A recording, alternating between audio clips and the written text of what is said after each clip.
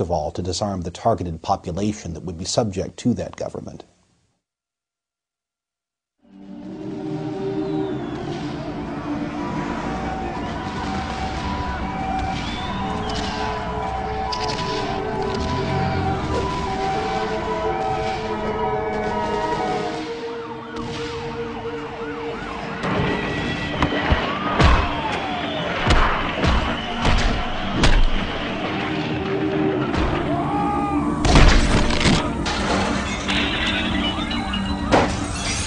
Street demonstrators turned the area of the World Trade Organization conference into a war zone.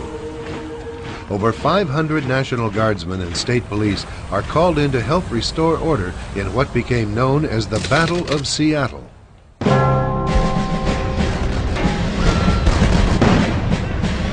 major media focused on the chaos and the mob's demands. Let them go! Yet they carefully avoided raising the issue as to how the groups on the street were organized and funded, or whether their leaders might have a hidden agenda. Instead, the media portrays such demonstrations as natural outpourings of genuine grassroots concern. We're just normal people who are tired of the exploitation of multinational corporations. Again, for those who orchestrate these events, it's the illusion that counts. The familiar media melodrama of the anti-globalization movement that we have seen in Seattle and some of the other protest venues is really a classic example of bracketing an issue with false alternatives, because we're told that these are people who oppose the global agenda. After all, they're called anti-globalization activists. Well, what is it that they oppose? They don't oppose global government. They believe that there is too much free market capitalism in the world, and that government at a global level has to be more assertive in imposing controls over the free exchange of goods and services. But you see that both of these sides are really calling for empowering the United Nations. The media further stage manages the illusion of conflict by promoting those designated as the official opposition. I'm going to focus on what the other side says and then what you say back. The media-appointed spokesperson for the anti-WTO forces is Lori Wallach. She heads up Global Trade Watch. Ignored by the media is the fact that Wallach's organization receives funding from the Ford Foundation, which is closely tied to the CFR. The friendly relationship between Wallach and the CFR agenda was made clear in Foreign Policy magazine, a major conduit for CFR thinking. This issue signals media leaders that Lori Wallach should be represented as an expert on trade issues. By ensuring that only false opposition is offered to its revolutionary agenda, the CFR internationalists can't lose.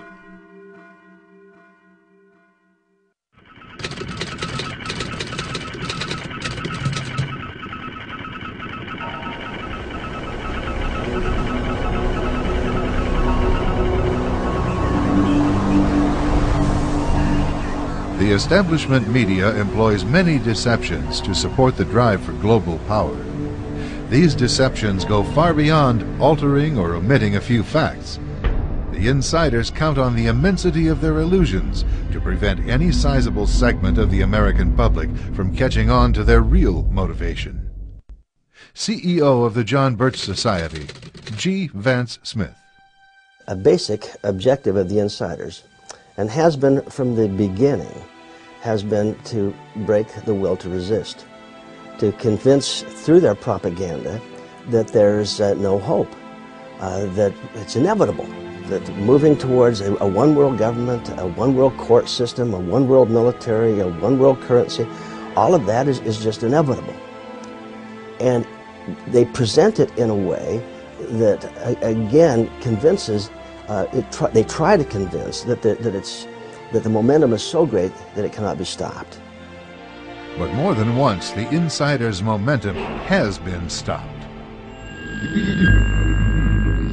As Clinton began his second term, he chose veteran CFR member W. Anthony Lake for the highly sensitive post of director of the CIA. But Senate approval would be required first. the establishment news quickly filled its editorial pages with glowing endorsements from fellow CFR members. But many issues in Lake's background should have raised doubts about his suitability for the top intelligence post.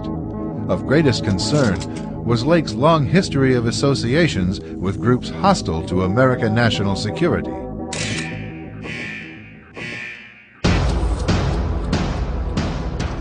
A group of political watchdogs supplied key senators with documentation, and the New American magazine helped mobilize public pressure for a thorough investigation. Embarrassed by the challenge to its leadership, the establishment media attempted to smear the organization, leading the demand for the investigation. Lake is a victim of the far right, the New York Times charged. In an error-ridden article in the New American, a John Birch periodical, William F. Jasper dissected Mr. Lake's resume and found a pattern of anti-Americanism. He referred to my article as an error-ridden article, yet he cited not one error in the whole article, and it was clearly calculated to be a major defense and promo piece for Anthony Lake. Despite strong media support for his nomination, Lake withdrew rather than subject himself to serious Senate scrutiny. Victories such as Lake's withdrawal are but part of the solution for reversing the establishment's momentum. To escape ongoing media deceptions, the public must first have a source of regular, reliable information. Many concerned Americans look to the New American. The magazine has a reputation for calling the shots years and sometimes decades ahead of mainstream media. Case in point, author William F. Jasper examines Osama bin Laden 3 years before the attack on the Pentagon and the World Trade Center. Jasper's report exposes the cover-up that prevents America from winning the war on terrorism. The New American reveals how Washington policymakers had earlier helped build Saddam Hussein's war machine and are using the monster they created as a pretext to build UN power. Newsweek covered some of this ground, although not until 10 years later.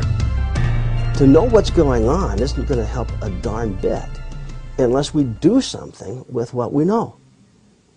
And again, an individual, even well-informed, can't stop this thing by themselves. So the purpose of our educational efforts is to get thousands and tens of thousands of individuals informed so that they can link arms and they can collectively have a voice that will resonate even as great as the billions of dollars resonate through the media. Truth will penetrate all of that.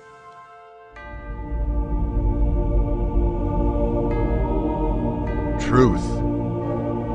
It's the foundation upon which freedom is built. And it's one of the strongest weapons against the revolutionary agenda behind the big news.